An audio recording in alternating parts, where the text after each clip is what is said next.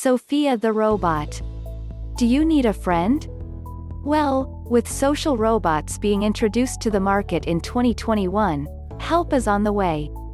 Apart from the pandemic, which has kept the world from gathering socially, many people's mental health has taken a hard hit. That's because humans are social beings by nature. Whether you're introverted or extroverted, a social butterfly or not, everybody needs to socialize with someone, even if it's just a few people ever so often.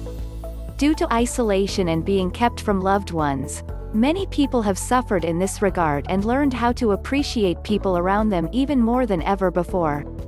However, since some isolation and social distancing is still present in our lives, the concept of having robots in our life has become more realistic than ever before. Or at least that's what Hanson Robotics hopes for. Hanson Robotics is a company that has developed big plans for the development of thousands of robots, known as social robots, in 2021. The company plans to ship 4 distinct models in the first 6 months of the year, which includes the humanoid robot, Sophia, a robot that has gathered fame since it was introduced in 2016, specifically after shooting down would-be advances from Will Smith.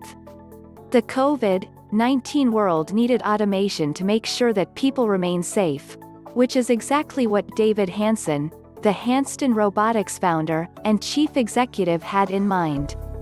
In an interview, Sophia said that social robots like themselves can take care of both the sick and elderly, help communicate, provide therapy, and social stimulation in difficult situations. Apart from being able to perform recognizable expressions, Hanson's bots are extremely lifelike due to being hybrids of real and empathetic AI and real live human input. Sophia is particularly powered by the behavior of AI scientists, artists, philosophers, writers, and psychologists, all of which come from diverse cultures, gender orientations, and ethnicities that work together towards humanizing AI for a good purpose. With this, let's not forget about Ex Machina when communicating with Sophia, which can be seen in the Hanson Robotics video here that demonstrates. The video was posted keeping the International Day of Tolerance in thought. Nevertheless, we try to remain to understand and to place Ava's, Alicia Vikander, poor and violent treatment of Nathan Bateman, Oscar Isaac, in Ex Machina, out of our minds.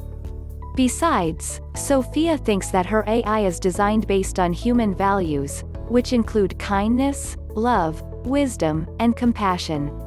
Due to this fact, she is an empathetic robot,